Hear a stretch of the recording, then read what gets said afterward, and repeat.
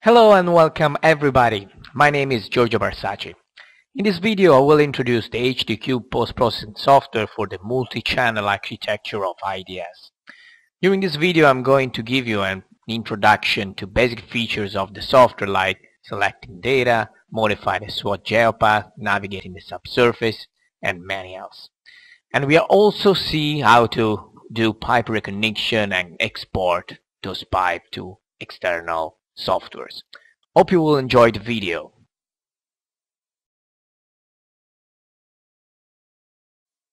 Okay, so let's begin. This is the first interface of the HD3 software where you can see the data collected in the field.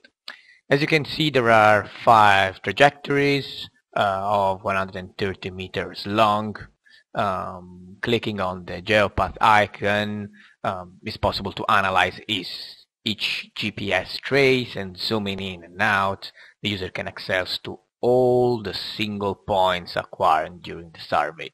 So for example, if I'm zooming in right now, you're going to see all those points that represent the GPS acquired during the survey. Clicking on this other icon, the user can have access to the GPS coordinates of every point, and also to change the position of those single points as I'm doing right now. For example, just pressing Alt on your keyboard and doing some movement with your mouse, you can change the points and the trajectories of the GPS track. But we are not going to do that for this mission. This feature is particularly useful in the post-processing phase in order to have a perfect positioning of the mission. There are several ways to see the SWOTs acquired. For example, zooming out, I will activate the outline visualization where you can see all the SWOT that have been done overimpressed one another. We can now access to the data selection menu where the user can access basically to all the radiogram acquired from each single channels, do filtering, analyze single or multiple radiogram at the same time. This is the core of the system basically. All the information is stored based on their acquisition channels, arrays, and SWOT. For example, I'm going to open a processed radiogram that is called a D00 that was filtered with standard filtering. Open it. As you can see, the image is really well defined. It's possible to apply more filtering, as well, for example, calculate the velocity, pick it an hyperbola.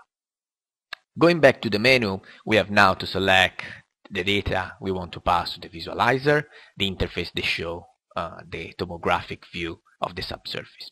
Before doing it, we will have to process the data, but we will skip that part. Okay, so going straight to the visualizer. This is the HD3 visualizer, and there are 3 interfaces, and it's possible to select different kind of processed data for each one. So from D00 to D02 there are different kind of filtering in each of this. The central figure is the tomography. In the bottom part you can see the longitudinal cut, so basically the radiogram, and in the upper right the reconstructed transversal cut in that direction that I'm highlighting right now. It's possible to choose several types of color palette in order to better individuate discontinuities. For example, black and white, or this other one that have different kind of red tones. I personally like really the hot metal, where you're going to see pipes in yellow. Okay, some details about the tomography. We are currently at minus 55 centimeters from the subsurface, and we are seeing SWOT 2, scan number 2. Double-clicking on the tomo, the other two interface will show the longitudinal and the transversal cut of the selected point. The pipes are not hard to catch. This, for example, is a continued discontinuity that can be easily recognized as a pipe. It's a long yellow line. Double-clicking on it, you can see from the bottom radiogram that those are two pipes with well-marked hyperbolas in the transversal. You are going to see a layer. So we can be really sure that those are two parallel pipes. As you can see, the yellow pointer is the same position in all the interfaces. This is really helpful for the pipe detection process. Zooming in and pressing Ctrl button while scrolling the mouse, and I'm going to access to deeper layers.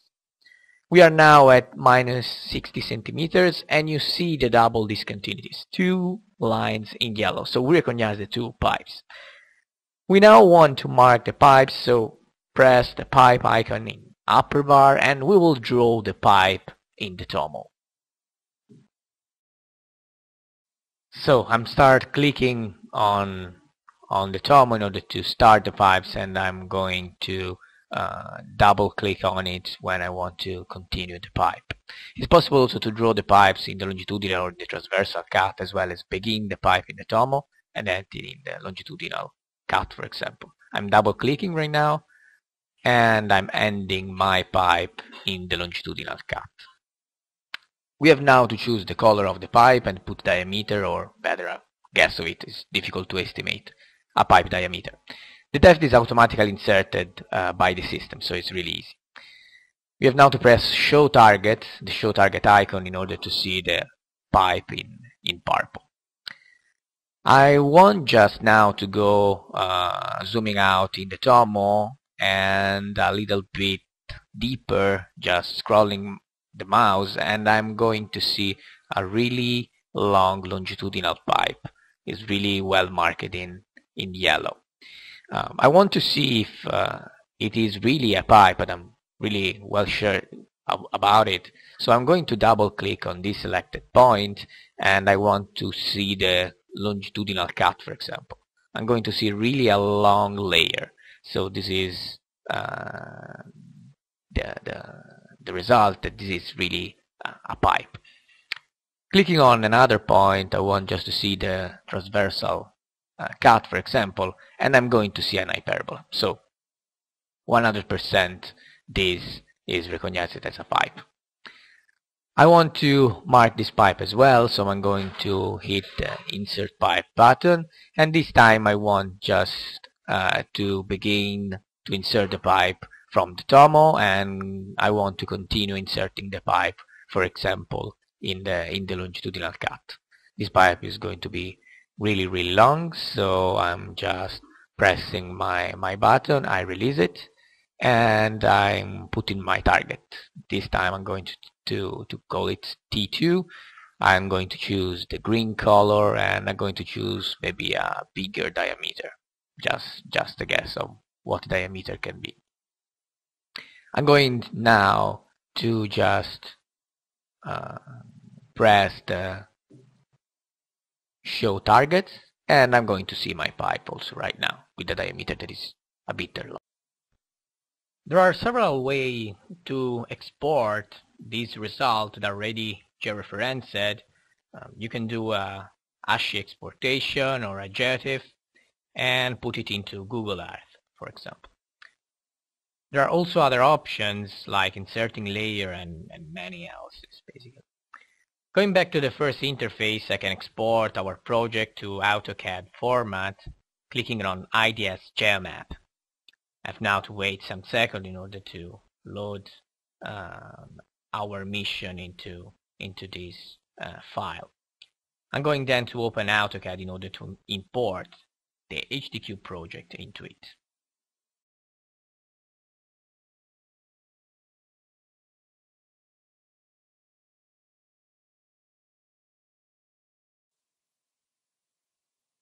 On this version of AutoCAD, I already installed the IDS software module, able to visualize a custom bar with all the options to import and modify data from the HD cube to the AutoCAD. Let me close this window, and I'm right now opening the project. Let's search for it. Okay.